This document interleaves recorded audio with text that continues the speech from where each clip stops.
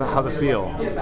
I'm just happy for the seniors and all the kids that played a part of it that I know have worked extremely hard. The 5:30 lifting in the morning, the 6 a.m., carrying the sled around, dragging the sled around the parking lot, and just all the hard work they put in. And so just very, very proud of them and very, very happy for them. What kind of pressure did the senior class kind of have coming in, as a young team and with the expectations so high? I think, hopefully it wasn't that. I think they took ownership of it early, and the pressures.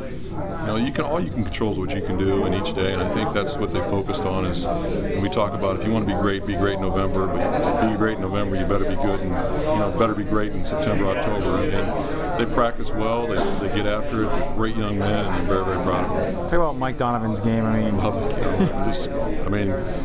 Prototypical. I say this with all endearing. He's a blue-collar football player, and jack of all trades. He can do anything: catch, run, block, tackle, interceptions. He kick, punt. The guy's a phenomenal football player, and he'll do anything you ask him to do. Could you even envision a better game from him? Offensively, defensively, special teams. With Mike, like I said, he does it all. He's done it all for us all year. When we needed a big play offensively, whether it's running, catching, or creating a turnover on defense, he was the guy that was always there, and coach's dream. As a coach, I ask the players, how do they feel when they run off the field? What do you feel when you see number 24 and 12 and all those guys walk off the field for the final time? There's certain parts of the game I actually get a little emotional. Because one, as a player, I'm going to be selfish here. I never got to play up here.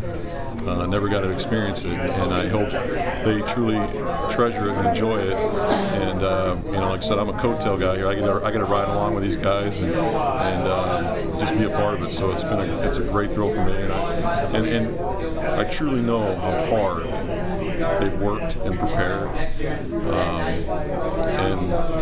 When you do that, it's pretty awesome when you get rewarded for it. Is that why it was so important to put the young guys into? I know Mike said that it's really great to see them go and experience. Yeah, and that's the other great thing about this community is that the seniors really do help the freshmen and sophomores along, and they understand that moment is hopefully now they get a taste for it and they want to come back next year and try to be the starter on that team that helps his team win. So it's a great camaraderie among the guys.